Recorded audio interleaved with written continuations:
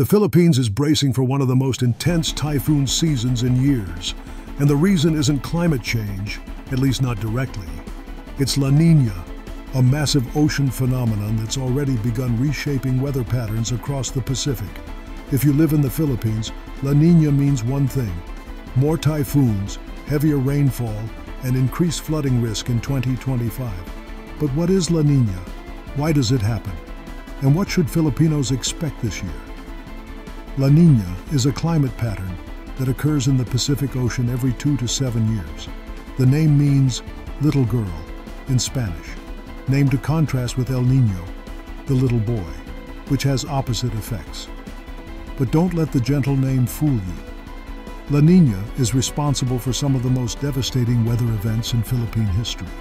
To understand La Niña, we need to understand what's happening thousands of kilometers away in the Pacific Ocean.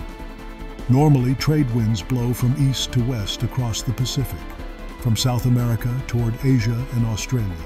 These winds push warm surface water westward, piling it up near the Philippines, Indonesia, and Australia. This warm water pool is called the Western Pacific Warm Pool. Meanwhile, cold water from the deep ocean rises to replace the warm water along the coast of South America. This is called upwelling. This is the normal state of the Pacific Ocean. But sometimes these trade winds strengthen significantly. When they do, they push even more warm water westward toward Asia. This creates La Niña. During La Niña, the Western Pacific Warm Pool, which includes Philippine waters, becomes even warmer than usual. At the same time, the Eastern Pacific near South America becomes colder than usual, because more cold water is upwelling from the deep ocean. This temperature difference creates a feedback loop that strengthens the trade winds even more. And this is where the Philippines comes in. Typhoons form over warm ocean water. They need sea surface temperatures of at least 26.5 degrees Celsius to develop. During La Niña, the Western Pacific is significantly warmer than this threshold, sometimes 28, 29, even 30 degrees Celsius. This supercharged warm water acts like rocket fuel for typhoon formation. More warm water equals more typhoons. Stronger warm water equals stronger typhoons. It's that simple. PAGASA, the Philippine Atmospheric, Geophysical, and Astronomical Services Administration, has confirmed that La Niña conditions are present in 2025. What does this mean for the Philippines? First, expect more typhoons than normal. The Philippines typically experiences 20 typhoons per year.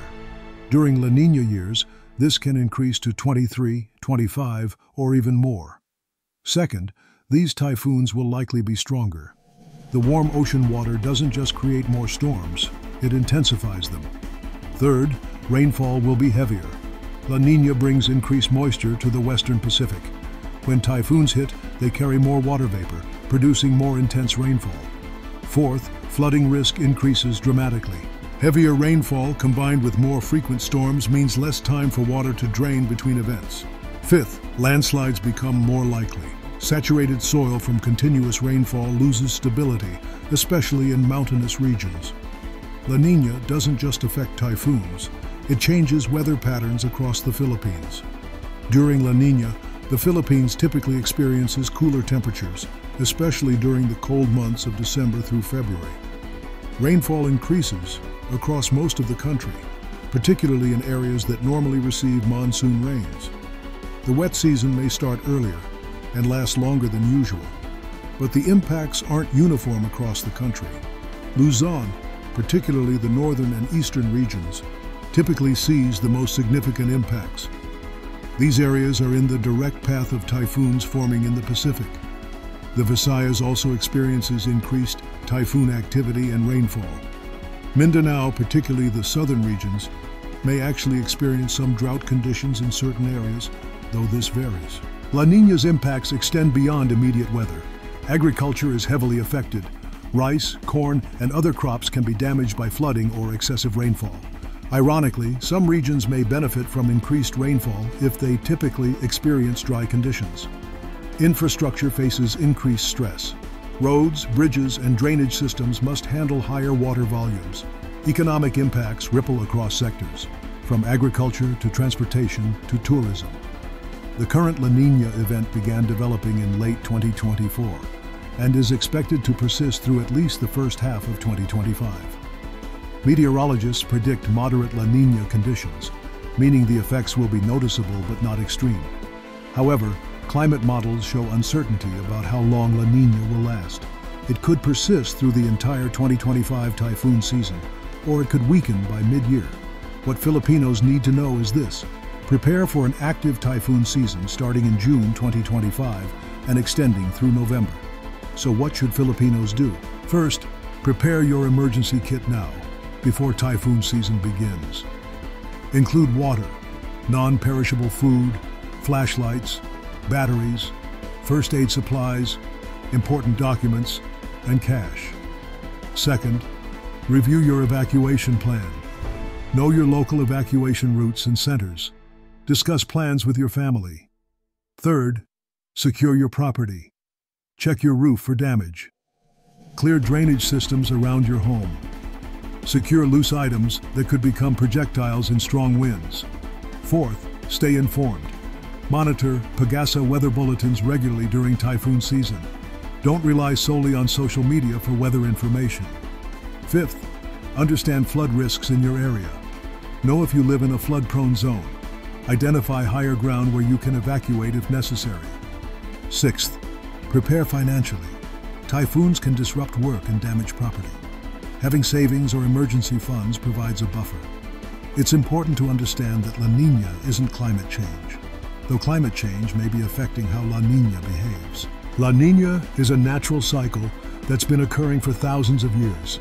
Scientists can see evidence of past La Niña events in coral records, tree rings, and other natural archives. However, there is growing evidence that climate change may be influencing La Niña's intensity and frequency. Warmer ocean temperatures overall mean that even normal conditions now provide more energy for storms. Rising sea levels mean that storm surges from typhoons reach farther inland. Changes in atmospheric circulation patterns may affect how La Niña develops and persists. This is an active area of climate research.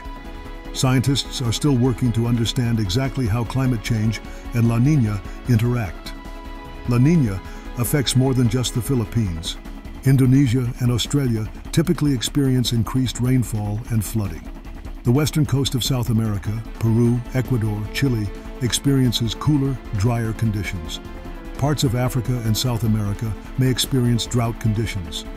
The southwestern United States often sees drier conditions during La Niña. La Niña even affects global weather patterns, influencing everything from Atlantic hurricane season to winter conditions in North America. The Pacific Ocean doesn't just affect local weather, it influences climate worldwide. La Niña will eventually end. These events typically last 9 to 12 months, though some can persist for 2 or even 3 years. When La Niña ends, conditions will return to normal, or potentially shift to El Niño, which has opposite effects. El Niño brings warmer, drier conditions to the Philippines, with fewer typhoons but increased risk of drought. The cycle between La Niña, neutral conditions, and El Niño is called the El Niño Southern Oscillation, or ENSO. Understanding this cycle helps meteorologists predict weather patterns months in advance. The Philippines sits in one of the most disaster-prone regions on Earth, not just because of earthquakes and volcanoes, but because of our location relative to the Pacific Ocean. La Niña is just one of many climate patterns that affect our islands. But unlike earthquakes or volcanic eruptions, we can see La Niña coming. We can predict its effects, and we can prepare. The 2025 typhoon season will be challenging. La Niña conditions mean Filipinos should expect more storms, heavier rainfall, and increased flooding risk.